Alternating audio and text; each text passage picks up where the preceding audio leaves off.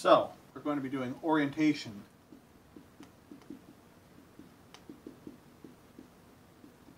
Of astigmatism.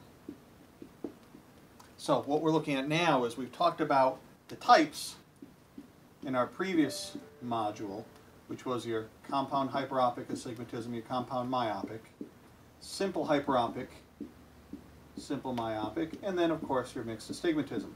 Now, this is the type, but this doesn't tell us the orientation, or how, the directions, if you will, or the axis. And so this is what we're going to talk about today. So this should be something we've covered already. Now, there's always the type and orientation of any type of astigmatism.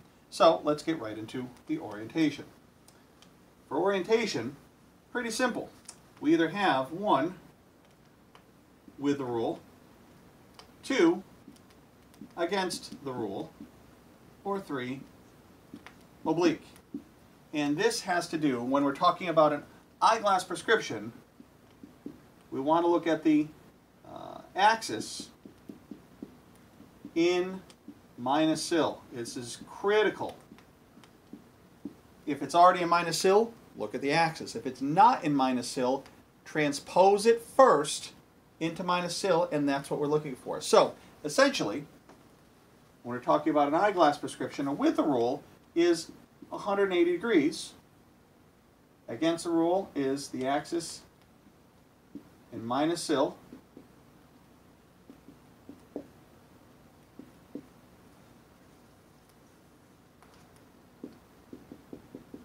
And this is at 45 or 135. But it's not exactly 180. It's not exactly 90.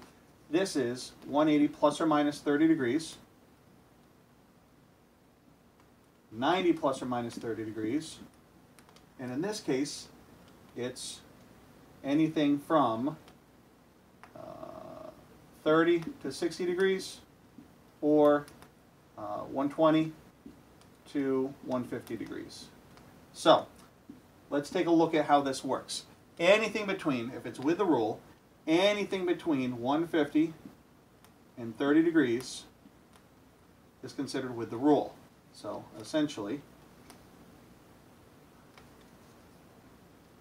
180 plus or minus 30 degrees, the range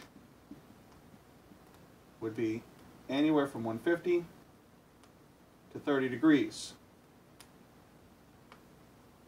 If it's against the rule, 90 degrees plus or minus, this would be anything from 60 degrees to 120 degrees.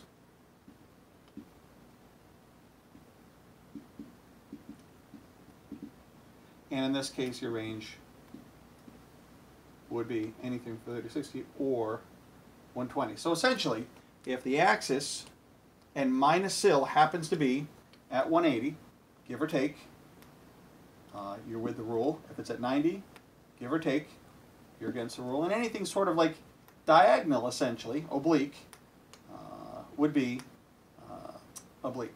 So let's take a peek at that. And we're going to pursue this just a little bit, and we'll give you some examples, and we'll see which one is which, and see if we can work through those.